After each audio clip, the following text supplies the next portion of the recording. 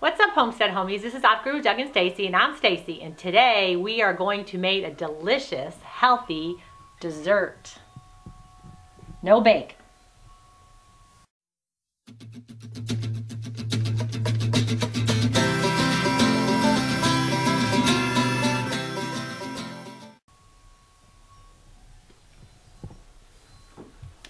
All right, guys, so I'm gonna make these these just dessert balls that are my absolute favorite.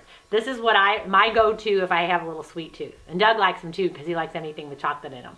But the neat thing about these is they are very simple. They'll last a week or so in the refrigerator. I mean, I've even kept mine longer, and they're great. And they're so easy, and they are a healthful snack, especially, you know, for children, and they're easy to make. So I'm going to show you how to do it because I make these all the time. Get some almond butter. And read your almond butter. When you guys are getting your almond butter, read your labels because a lot of times they'll put a lot of sugars. The best way I like to get my almond butter is just almonds ground up, and that is it. So look for any fillers. A lot of times they'll put sugar in it. So just make sure you're getting pure almond butter. Okay? So you can use almond butter or peanut butter, either one. So I'll give you two options. So almond butter or peanut butter. Then you can put some slivered almonds in there. You could add pumpkin seeds if you want, but today I'm going to do this is my tried and true recipe. So the almond slivers, then cranberries. I'm doing like a big heaping cup. Now the thing is, I'm not giving you exact measurements because some people may not like as many cranberries, or you may not like as much of the almond slivers. So kind of maybe put, you know, what you like.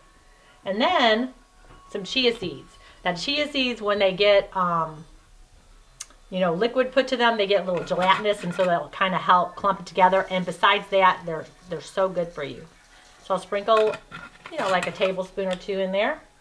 And then, and if you don't want to do the chocolate, you can not do the chocolate, but I like to put the little mini chocolate chips in there.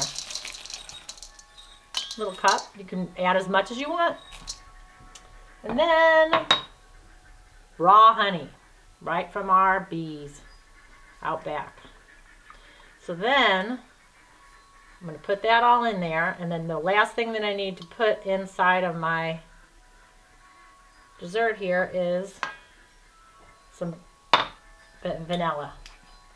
So I'm going to put like a teaspoon of vanilla in there, and I'm going to mix it all up. And when you're mixing it up, oh, I forgot to tell you one more thing. You can put cocoa powder in it too. I'll go ahead and put some in there. The cocoa powder one is really good when you do it with the peanut butter because it sort of tastes like a peanut butter jelly sandwich. So I'm just going to sprinkle a little cocoa powder in there. So then you're going to mix it up really good. And at first when you mix it up, it does get kind of sticky. But the more you do it and you stir it, it's going to start to kind of get a little bit thicker.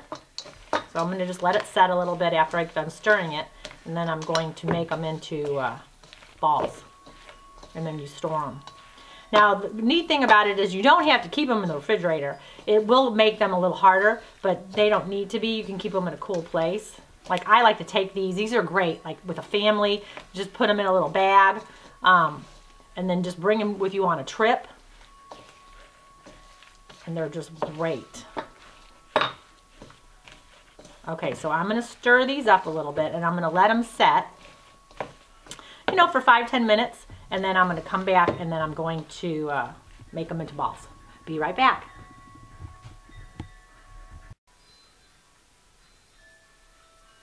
All right, so what I did was I let it set for just a couple minutes so the chia seeds can kind of get jelly in there. And let me tell you real quick about chia seeds. They are very healthy. You hear so much. They're full of protein, they're full of fiber, and they're full of omega-3s, which are great for help reducing inflammation. So we definitely need these on our diet every day.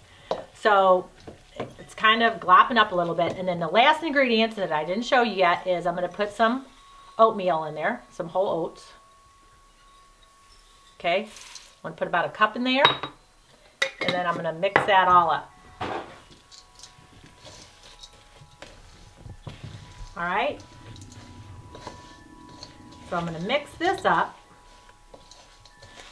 And then I will be back in another couple minutes after it kind of sets up a little bit, and I'm going to form them into balls and show you what we do next.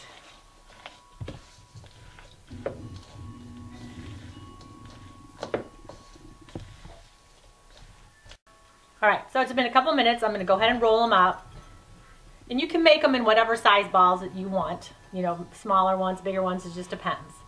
And these are so awesome if you're going to take them. I take them with me. I put them, you know, in a container, and I'll bring them in the car with me, or if you're going on a trip, or if you're out with the kids or on a long drive, or your husband gets hungry. I mean, they're just great to come in and have a little snack on. And if you don't do any chocolate and you don't want any chocolate in them, don't put the chocolate chips in them. They're great. You could put, you know, dried blueberries. I mean, just get creative with these things. These are great, and they stick together wonderfully. And the longer they last, like, I would definitely recommend, I like to eat when I'm making them, but after they've sat for overnight, they just really absorb the flavor, and they're just phenomenal. So I give these a big thumbs up. I hope you guys give them a big thumbs up too, because these are my go-to little sweet treats. I love them to death. And let me know if you guys tried them and if you like them or not, because they are yummy. So check us out on Instagram and Twitter if you're not already, because we are on there. And I'll talk to you guys later. This is Off Grid with Doug and Stacy. I'm Stacy, and I'll see you guys later. Bye.